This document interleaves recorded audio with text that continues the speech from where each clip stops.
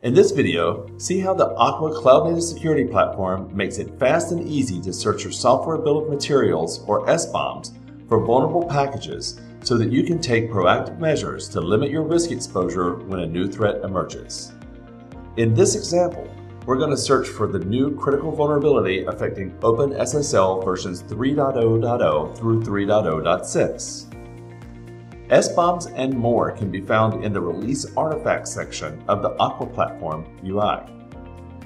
First, we're going to filter for artifacts that contain OpenSSL. There are several artifacts with OpenSSL, so let's take a look at this first one here.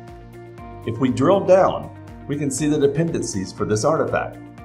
If we filter on OpenSSL, we can see that an affected version, 3.0.2, is included.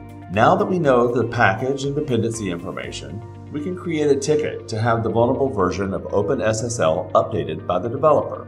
Now we can move on to the next affected package. And that's a quick demonstration of identifying packages with vulnerable OpenSSL dependencies in the Aqua platform. As you can see, when you integrate Aqua with your software supply chain, you're able to search SBOMs for items like vulnerable packages very easily. To learn more about the latest OpenSSL vulnerability and future fast-moving threats, visit the Aqua blog at blog.aquasec.com.